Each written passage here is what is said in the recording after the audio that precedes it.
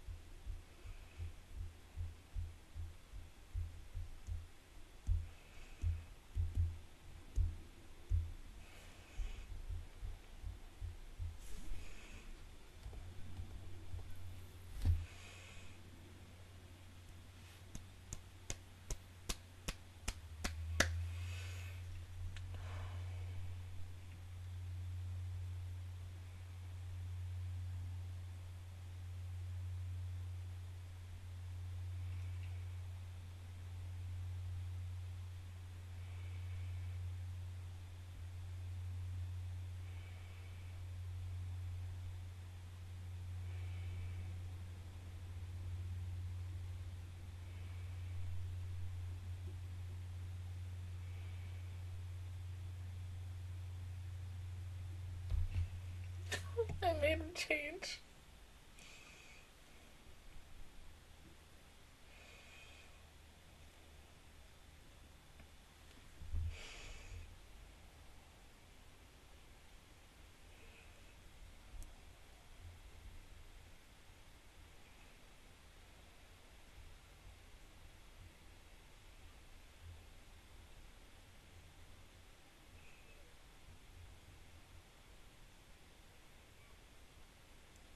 The fact that she's making him food, that's so sweet. Iconic. Oh, that looks so good. I'm hungry. I want food. That'll make me happy after this situation. Yes!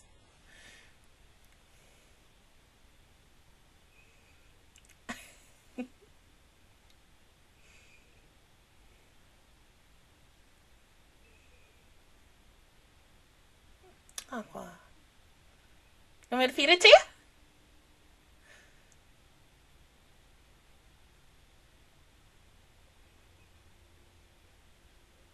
Aww. Oh, honey! But still, honey, I don't want you to be a part of this. Like, God.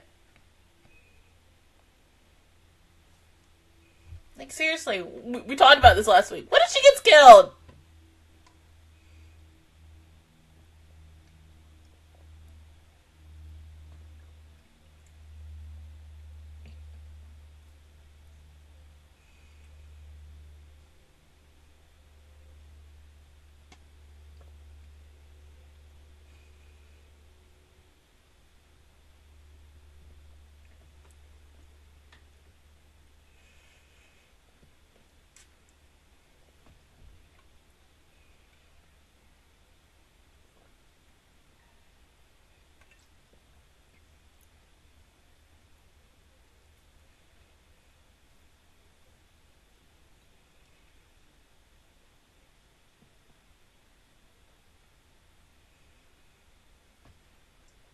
Mm.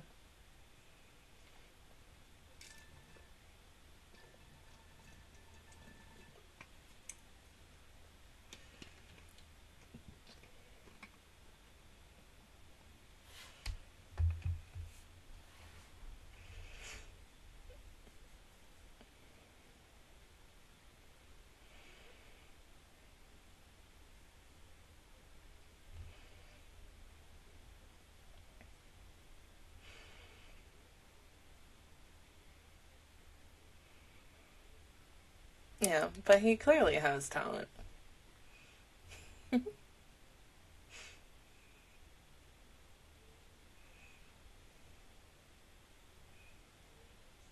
Come on, you gotta talk about it.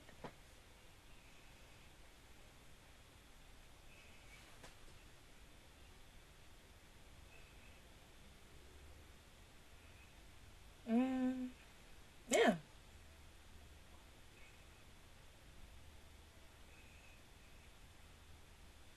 Well, you make her understand. You can't just keep everything to yourself and hold it all in. You have to communicate.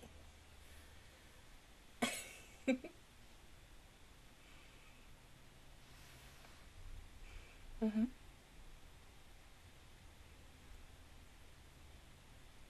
Oh, I help you.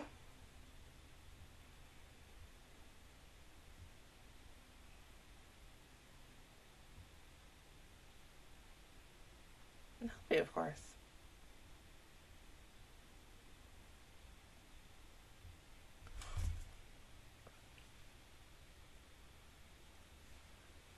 Akane.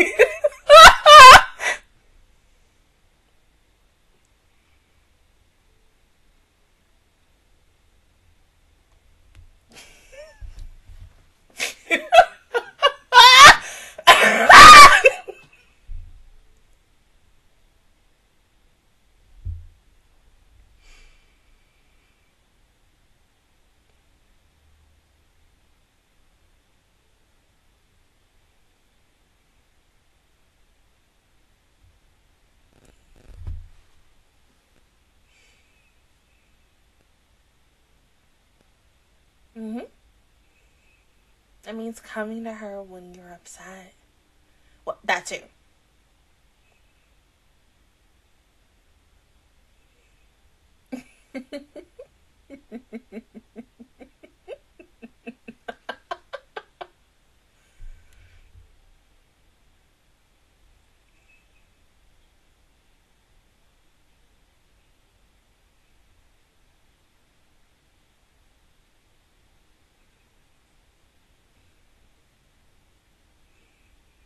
Well, in a nutshell, match my freak.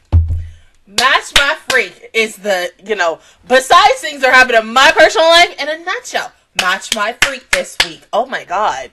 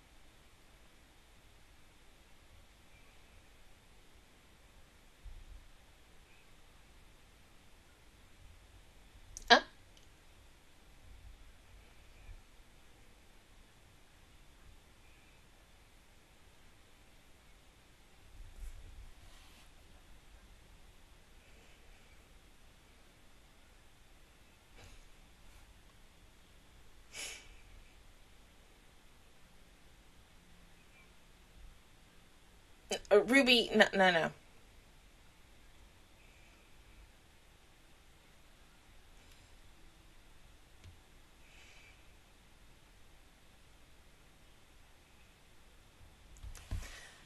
It's okay, Ruby.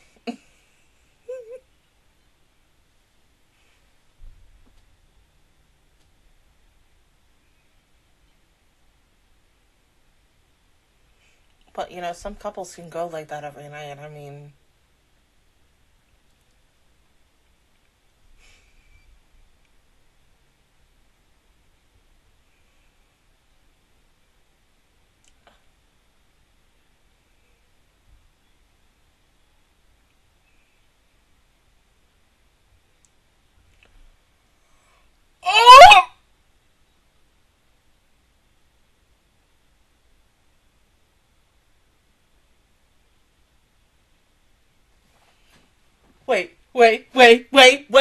Wait.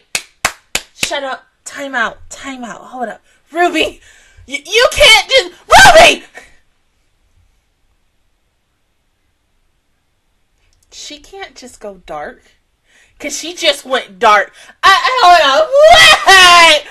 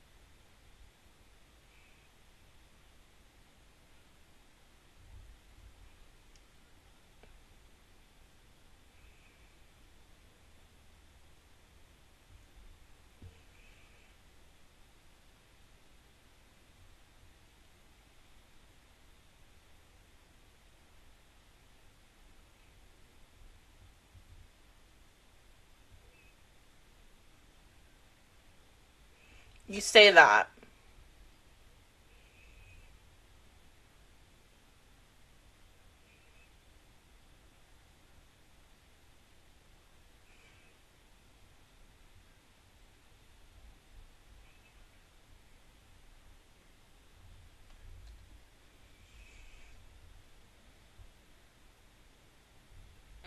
Mm-hmm.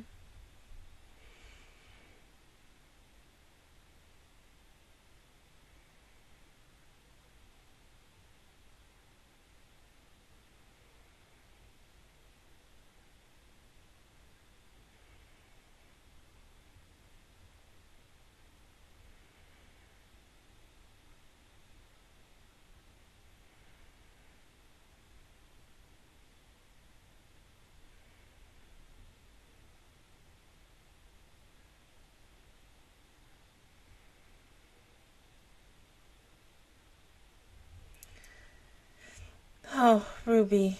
Ruby, Ruby, Ruby, Ruby, Ruby, Ruby, Ruby, Ruby, Ruby.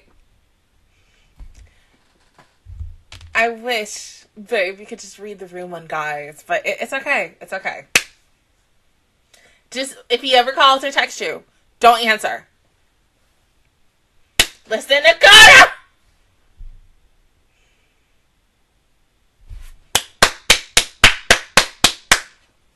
Thank you. Oh my god. That's why I also love Kana, because she knows. When you know, you know.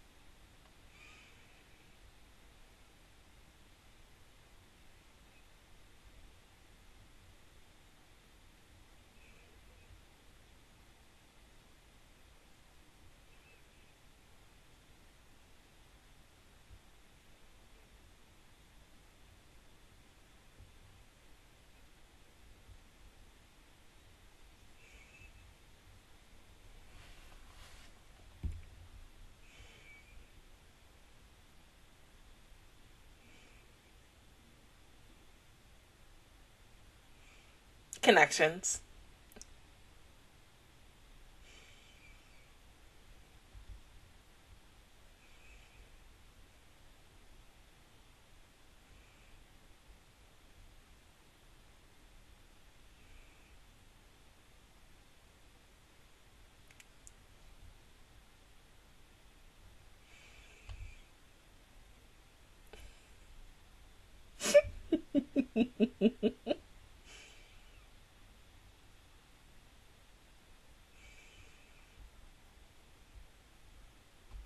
Right.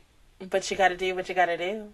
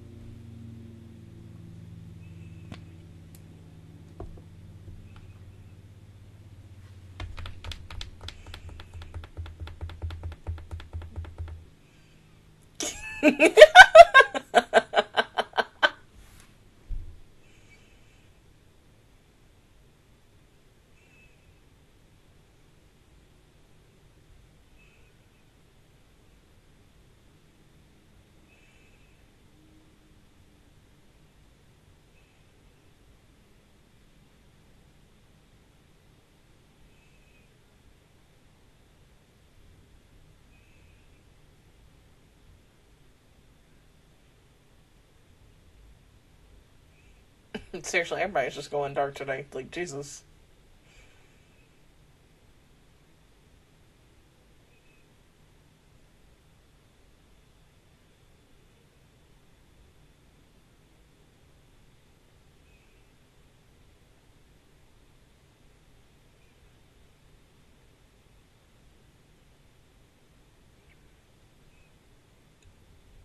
Ooh, that was graceful. Oh my god. Gonna die.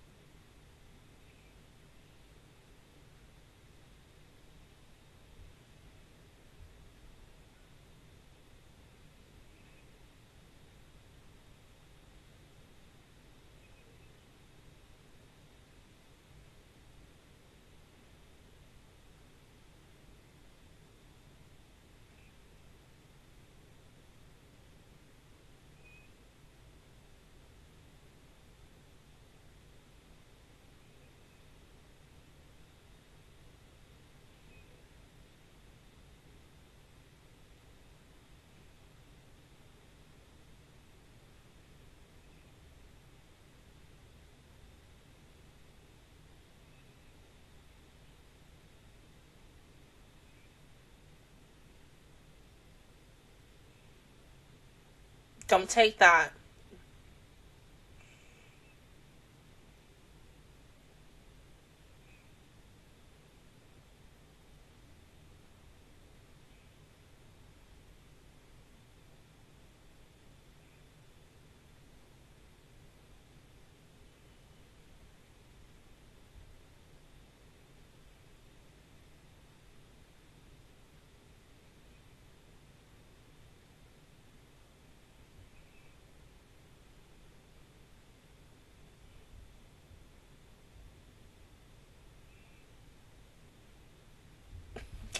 It's my magnum opus. Oh my god.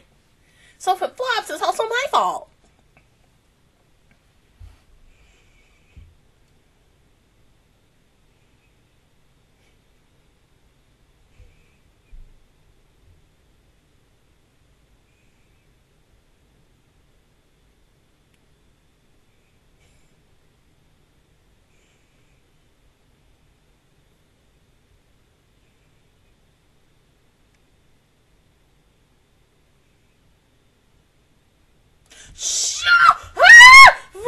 Oh crap. I don't have a charger. Shit.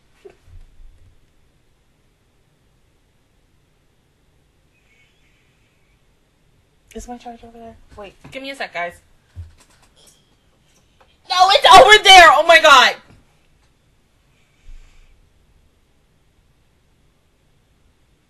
It's gonna die on me in probably a couple minutes.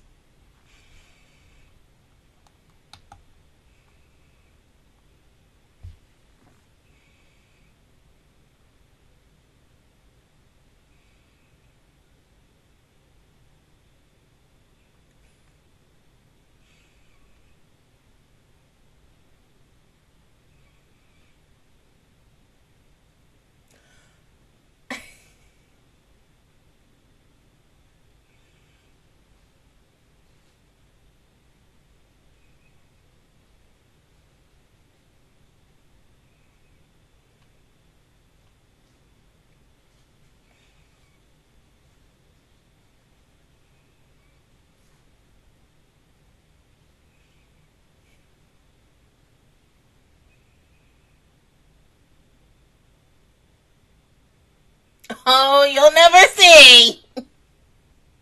Probably.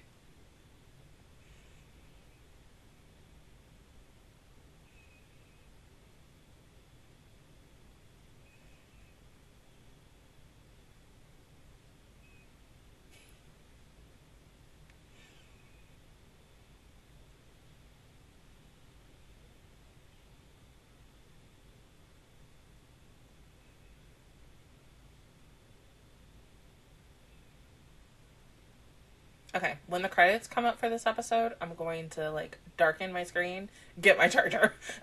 Mm-hmm.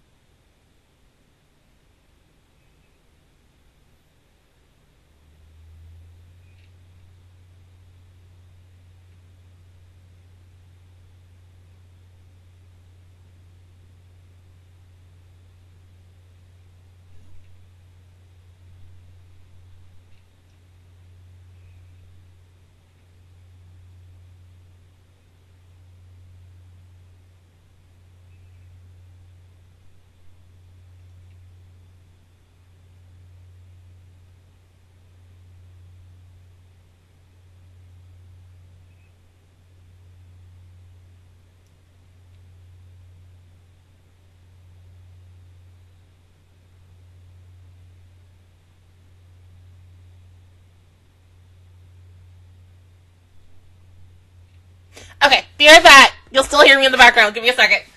Okay, where is it? Okay, so, initially, with the... Hold on. Because I'm super scared that it's going to die on me. Okay. Take it off. Ouch. There you go. Okay, sorry about that.